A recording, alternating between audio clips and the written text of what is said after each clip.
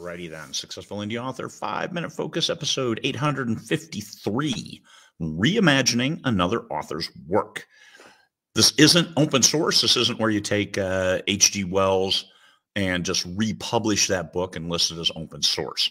No, this is taking an old book like Pride and Prejudice and reimagining, writing a new story with those characters. Please make sure that that book is out of copyright and that those characters have not been trademarked more recently, like John Carter of Mars, Edgar Rice Burroughs' character, well, long out of copyright. However, some of those characters are copyrighted in a way or trademarked in a way that you can't necessarily use them, or if the state has extended the copyright through machinations and a lot of paperwork. There's all kinds of ways, like Sherlock Holmes. Yes, original Sherlock Holmes. You can't take any of the new versions and look at it that way. But all those new versions, they're based on the original. It's a story. So the most important part about reimagining somebody else's work, like Mary Shelley's Frankenstein, is make it a story. Make it a compelling story. Write a great story.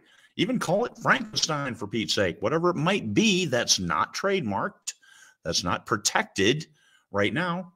But when you upload it, you don't have to list it as open source because it's a new story, even though it's with old characters. So yes, you can copyright your new story. Just make sure you reference those works. That, hey, based on the original or reimagined from the original, just to be upfront and above board. Just because you can doesn't mean you should, if you're going to rewrite it in a way that is close or something like that, to use the original to get eyeballs on your product, but then the new look, how does it relate to audiences? How does it take a twist that you saw when you read the original and wasn't in there? Like, hey, I think this could work better enough, or in a different way, appealing to a different section of the audience. So reimagining, it's a great way to dip your toes into the water.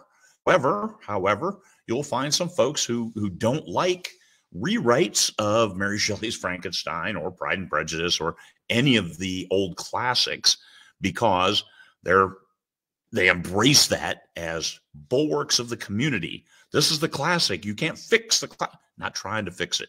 Just trying to tell a different story set in these interesting times, in this interesting world, with these interesting characters that need more stories.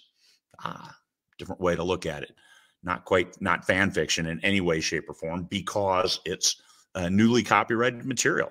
Yes, you can make money off this because the old copyright's gone out, and you're not doing open source, which is the exact same book. You're just publishing it fresh. No, new story. So write a new and compelling story. So that's what reimagining an original author's work is all about.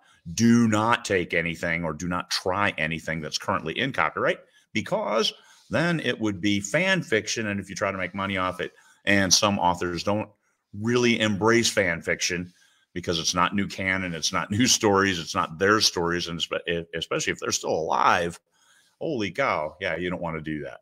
So don't take anything modern. Do not try to rewrite Harry Potter. Do not try to rewrite other books that aren't ready for it yet.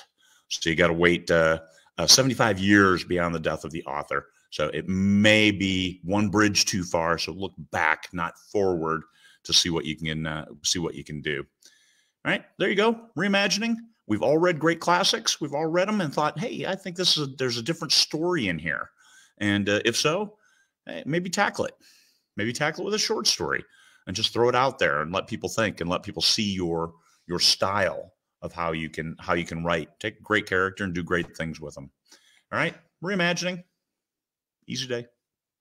Peace, fellow humans.